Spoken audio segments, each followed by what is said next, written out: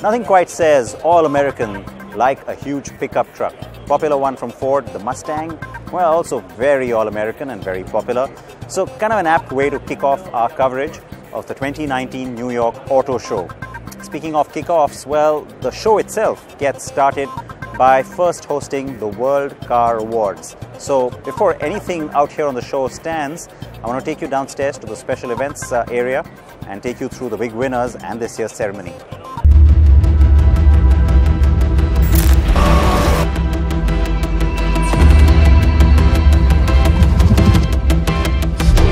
The annual World Car of the Year is the biggest, most prestigious automobile awards program on the planet, and it has only been gaining in prominence and prestige the past few years.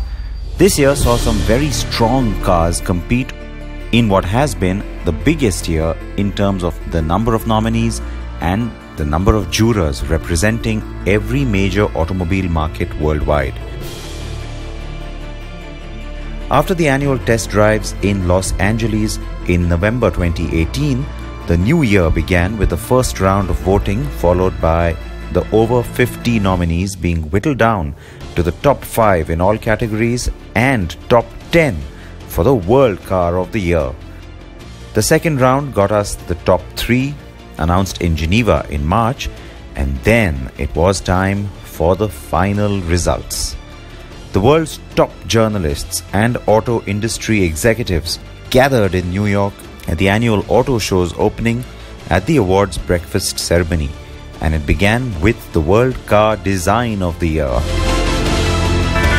Good morning to all of you. A very warm welcome from all of us at the World Car Awards. World Car Design of the Year 2019, the Jaguar I-Pace.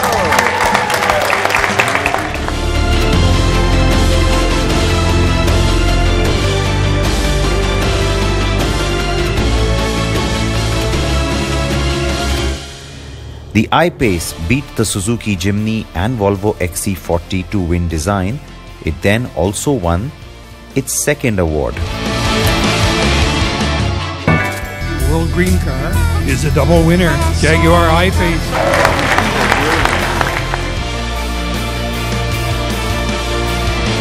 The I-Pace won the Green Car Award by beating the Audi e-tron and the Hyundai Nexo. Next, it was the Performance Car of the Year. The winner of the 2019 World Performance Car Award is the McLaren, the 720S. The McLaren 720S stayed ahead of the Aston Martin Vantage and the Mercedes-AMG GT 4-door Coupe. The Suzuki Jimny. After 2 years of playing runner-up in the urban category, Suzuki had its first ever win at the World Car Awards. It beat the Hyundai Santro and the Kia Soul. In fact, it was ahead of the Kia Soul by just 2 points. The World Luxury Car category this year is the Audi A7.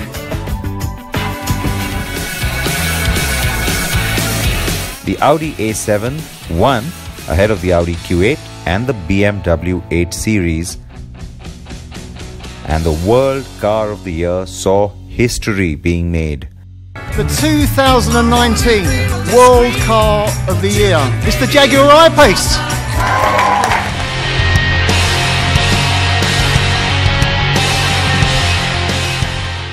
The first ever triple win by any car. The Jaguar I-Pace is a standout winner for sure.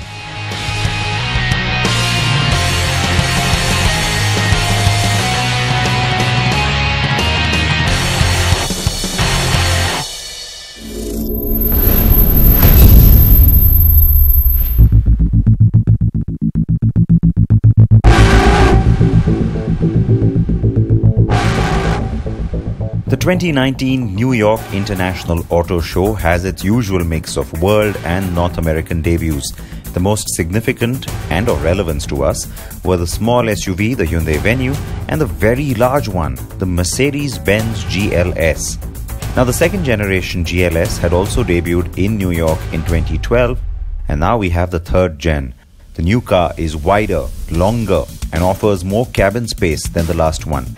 It also gets the latest from Mercedes, including e-active body control with an adaptive air suspension, the latest MBUX interface and touchscreen, and that goes without saying. And that third row looks way more comfortable now.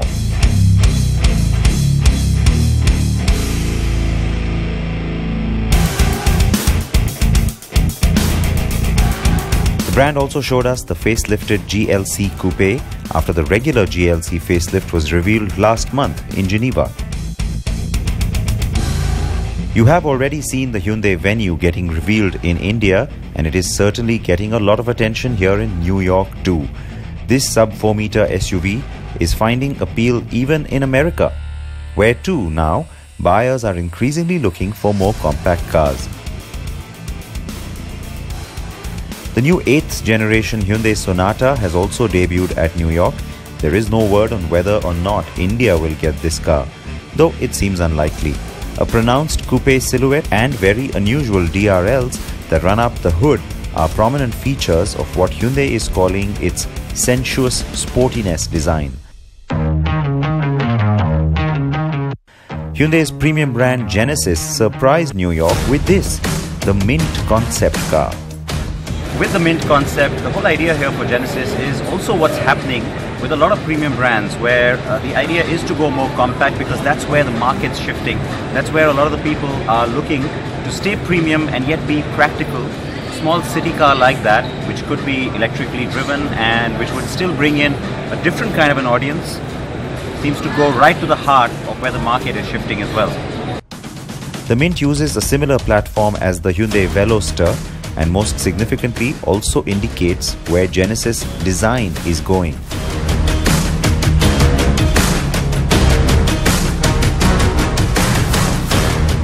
The American brands were as usual showing off their very best, be it the pickups, SUVs, or their muscle cars.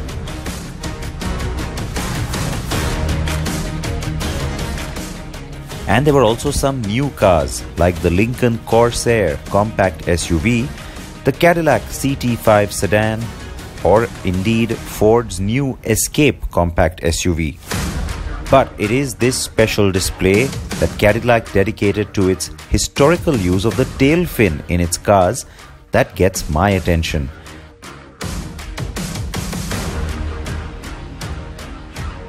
The first tail fin appeared in 1948, and besides the small model display showing the various cars to use it over the years, also on display in its full regal splendor is this 1959 Eldorado Biarritz convertible sitting high above all other cars. Volkswagen is showing off the R design line of its SUVs. The one we care about is the Tiguan though, and here's why. So you heard it here first. This is new exclusive information that we've just received about the Volkswagen Tiguan. Now, in some markets, this car is called the Allspace. In others, it's called the long wheelbase Tiguan. Here in the US, just Tiguan, because this is the only one they get. But yes, this is the extended wheelbase. So it's larger than the car that we have in India, which is of course the two-row car. Now, that's pretty much like the Kodiaq from Skoda. Yes, the two cars share a lot. And so that's the whole idea of bringing in this larger three-row version to India. Nissan has a special connection to New York, always choosing it to toast the legendary GT-R. Its 50th anniversary edition debuts here in blue, but also on display are some of its previous generations and this. So it is kind of fitting to have this car here as well, given that this whole 50th anniversary theme kind of dominates the Nissan stand. Now, it's not a concept car. If you haven't seen it before, this is what Nissan showed at Goodwood last year. Ital Design's tribute to the 50 years of the GT-R, and 50 of these will be made and sold at a price you don't want to know about. The part you do want to know is 720 horses under that hood.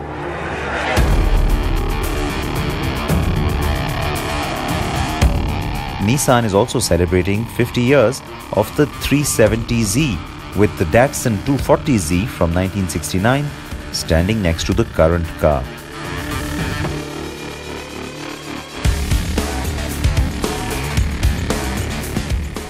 Rivian is also getting so much interest worldwide. The Amazon-backed electric SUV maker sure is getting attention here too for its R1S SUV and R1T pickup truck.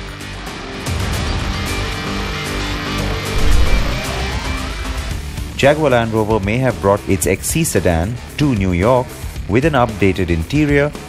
The stand clearly belongs to the triple winner, the I-Pace.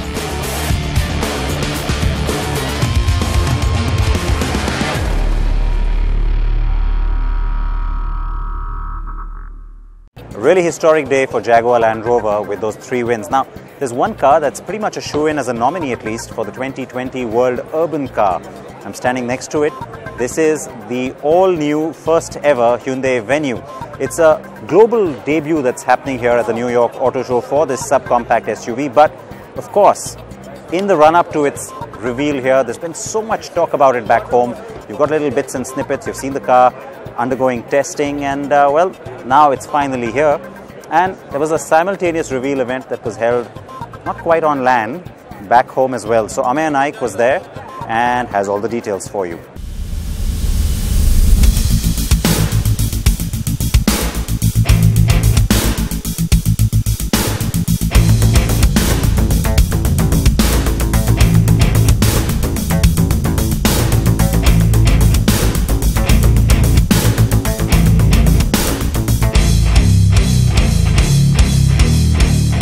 The subcompact SUV segment has grown by 23% last year. More than 2 lakh units sold in that segment. How could Hyundai India stay away from that? Which is why the answer to that question is this. Yes, it's the Venue. It's the new subcompact SUV from the company, and well, it'll take on the likes of the Tata Nexon, the Maruti Suzuki Vitara Brezza, and even the Mahindra XUV 300. And first up, it looks pretty good because it's different from all the subcompact SUVs that you have seen in that segment. Completely different in terms of design, actually sticking to that fluidic sculpture design from Hyundai. So that is why you have these slim indicators up here, and you have well, the headlamps. These are projector headlamps down here. Of course, it's sticking to those norms of the LEDs up on top and the headlamp housings down below. Of course, you have fog lamps as well down below, and then you have this massive front grille which you see. This is actually a chrome mesh, and this will be a feature of most of the cars that are coming from Hyundai from now. All of it's got a nice sculpted bonnet as well, lovely looking lines there, and all around, if you see, there's that one nice detail that you have. It's got nice little lines, and yeah, most of them are for aerodynamism, but it's about just making things better and making that design better.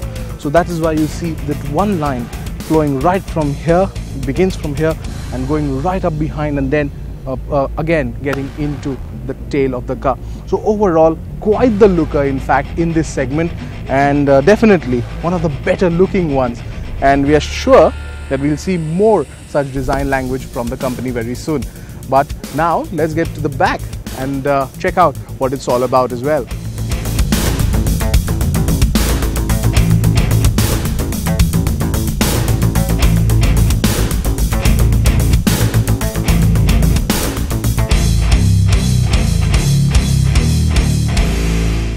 So the lines from up front continue at the rear. So you can see this beautiful character line which comes right from the front all around right here. Then you have these small looking tail lamps. Now this, we also managed to tell you even in our Santro review that the tail lamps actually are smaller, and I mean they look a bit disproportionate. But this one actually it doesn't look that much. These are of course LED tail lamps on offer, and overall look pretty good on the car. Some might say that it looks identical to probably the Volkswagen Polo, and that makes the rear a little Polo-ish as well. But overall, you can see the detailing is really nice, and once you open the boot, there's enough and more space for 4 to 5 bags at least. And of course, you get the rear seat, which is a foldable one. So it's a 60-40 split, which is why you can just put it down and there's more space on offer. So all in all, it's a great package, and certainly something that you'll enjoy. So let's get inside the car and get to know the interiors.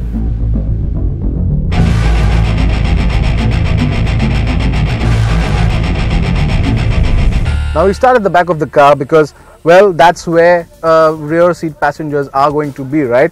So you have the rear AC vents right here, but there is no USB here. Usually there should be, but there is no USB here. There is just a charging point for all your needs. Overall, good space here. This seat is according to my preference, my driving preference. So a little bit of I don't have much space here, but still it's good enough. I mean, I can sit like this and it's pretty okay.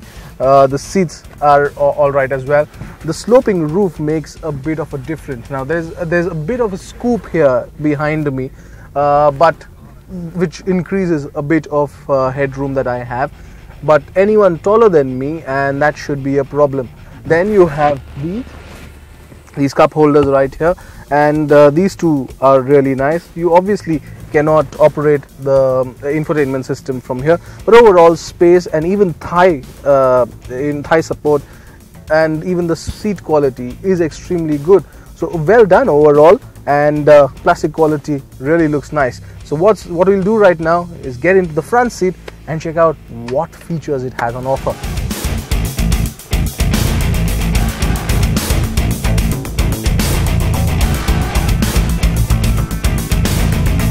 Well, the front seat has a lot to offer, and well, right from the steering wheel, which is extremely proportionate, to well, all the features that you have on offer. Now at the main command center is this 8-inch touchscreen infotainment system, which has everything you want, right from Android Auto to Apple CarPlay to even navigation, in fact.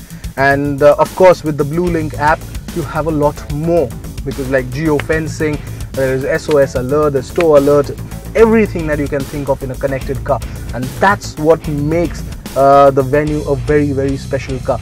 But let's talk about even how it looks up front. I mean, though this looks like it's soft touch material, it isn't. It's just hard plastic, and the fit and finish is actually really nice, and you touch and feel it.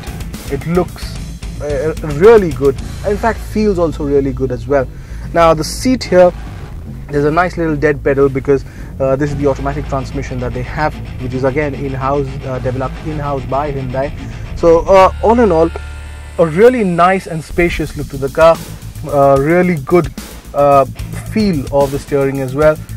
Dials, in fact, are digital and analog, something that you've seen in the Creta already. You also get climate control, and of course the AC vents, and there are 2 USB ports up front and a charging center. So all in all, really good space here. But the biggest thing that this one gets is a sunroof up top, and that's pretty good for the people who are looking for a subcompact SUV with a sunroof. Overall, looks good. We can't wait to drive it, and that is because new engine on offer, and that's what we are going to talk about next. So let's go ahead and check out what that engine is all about. Well, the engine we are talking about is the new 1-liter turbocharged engine, and well, there it is. It's smaller, but a more powerful version, 118 brake horsepower coming out of that, and there are 2 petrol and 1 diesel on offer. So this one is the more powerful version, the other is an 82 brake horsepower version. So the challenge will be for the company to make this happen, so that this goes into other cars in the country. We can't wait to drive this one and tell you more about it.